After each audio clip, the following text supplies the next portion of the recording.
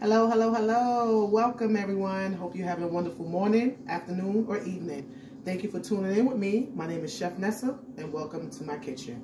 So, I don't know if y'all caught my other show Saturday when I made some Brooklyn-style Chinese food. Yeah. Okay, I had them Chinese chicken wings and some wonton soup and some fried wontons. Well, I have some leftover the chopped meat that's already all seasoned up, Chinese style. So what I'm gonna do is I'm gonna make some egg rolls, okay? And I'm not gonna eat them. I'm gonna freeze them because I'm gonna tell y'all a little secret. I'm gonna put something. I'm gonna put y'all on to something. Back in 2010, I used to work for this beautiful Italian lady named Lena, and you know, they family used to freeze everything. They used to buy her bread and freeze it. They used to make meatballs and freeze it. They used to make tomato sauce and freeze it.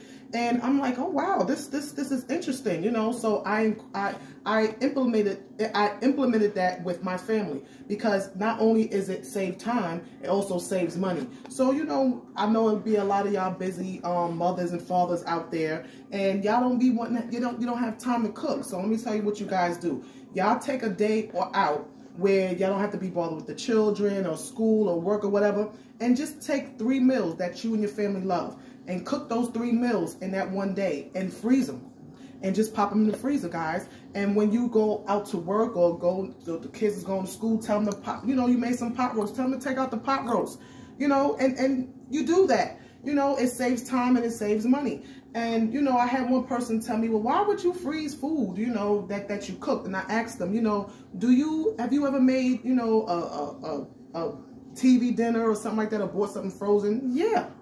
Okay. And I told him, I said, you know, and this is what I tell my children too, you know, you need to go see The Wiz. Go hop down the yellow brick road with Dorothy and them, Scarecrow, and go see The Wiz. Use your brain. Okay, so yes, y'all start doing that, guys. You know, start freezing your food because, you know, me, I do, you know, the show when Oprah used to say, when she said, you get a car, you get a car, you get a car. That's what I tell my food all the time, because if it's still in the refrigerator after 4 days, I'm like, you getting frozen, you getting frozen, you getting frozen. I'm the freeze queen. I'm the freeze queen and I'm the ziplock queen. So I'm going to get these leftover chopped meat over from the Chinese restaurant. So what I'm going from my Chinese food. So what I'm gonna do is I'm gonna get my carrots peeled up, you know.